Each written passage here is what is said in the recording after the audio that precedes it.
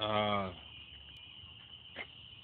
the truck is a 72 body on a 73 chassis. It has the newer steering gearbox instead of the old slave cylinder.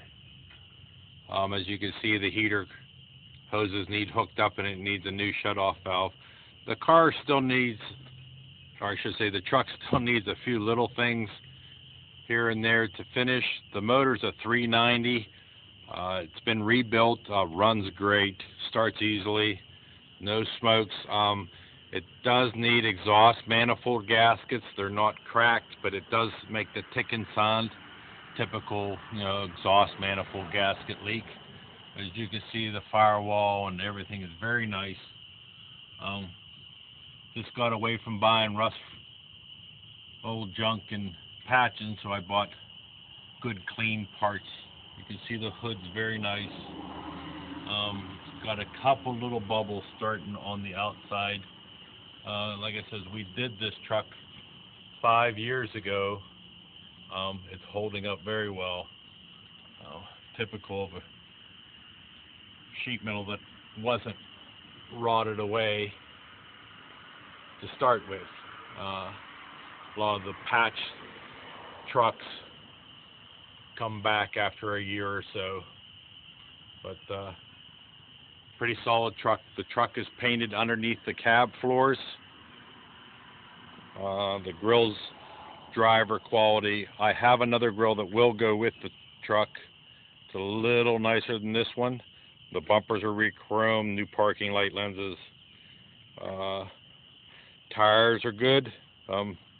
Quite a bit of tread left on them. I'm not much on tires that stick out past the body, but this is what we had available to us when we built the truck, and they've just been on it. They don't hump or anything like that. The truck drives very nice. You can see the outside of these doors are nice. It was all Southern body. Insides of the fenders are nice. I don't know if the video will show it, but you can see the cab mounts, somewhat a little bit dirty, needs to be cleaned. New shocks. Just no rust. Very nice. Again, it has the newer style steering. I'll show it to you.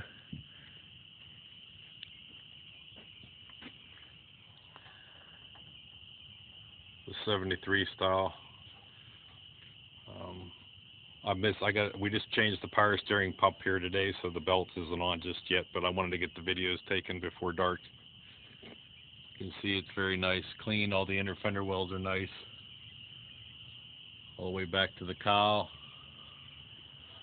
This is all original equipment, no aftermarket. I'll show you the other door. Here's the pinch welds down here. Here's the surface rust I was talking about. Just a little bit of flaky, but again, it blends very easy. It's a nice pastel colors, are easy to blend. This door is a little worse than the other, but again, it's all just surface rust. Nothing brutal, no rot. Cab corners are nice.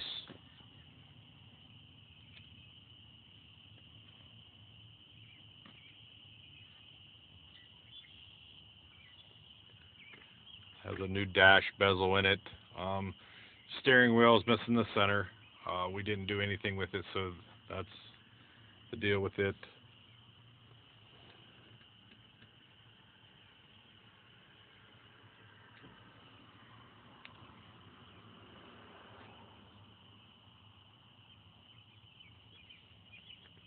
The carpet was new 5 years ago, but it was a cheap brand evidently because it's faded.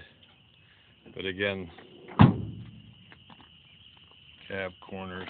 I don't know, I'll crawl underneath and show you some pictures of the floor. I don't know.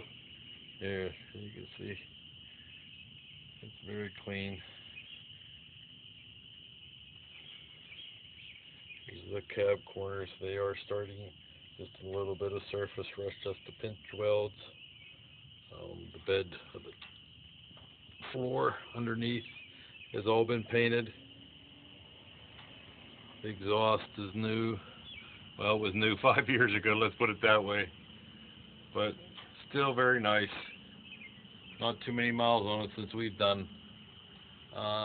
Seem to enjoy building these vehicles and not so much driving them.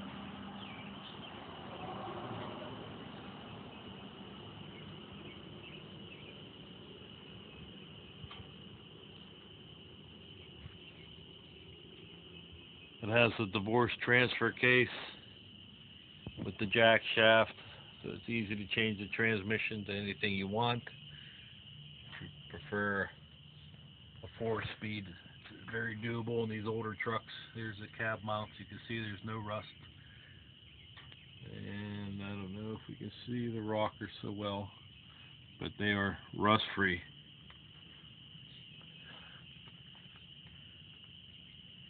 Okay, well, that's about it. Have any questions, feel free to call. I'll list the number. Thank you.